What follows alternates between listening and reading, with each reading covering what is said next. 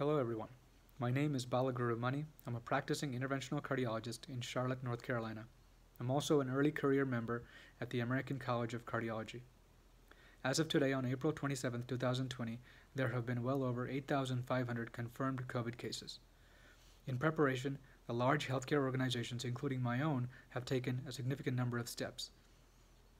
Since mid-March, there has been an increase in bed capacity, increase in procurement of ventilators, increase in rapid turnaround testing, designating specific COVID units and COVID floors have all been done. There's also been deferring of all outpatient elective procedures that are being done in the hospital. There's also been creation of new schedules wherein subunits of team members have been created so as to reduce chances of cross-exposure.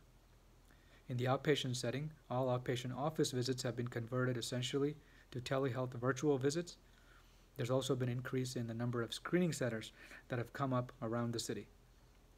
These are some of the few steps that have been taken around the city and the state to help prepare for the COVID surge. It seems like we have a very long road ahead of us regardless. To all those in the front line, I'd like to say good luck and Godspeed.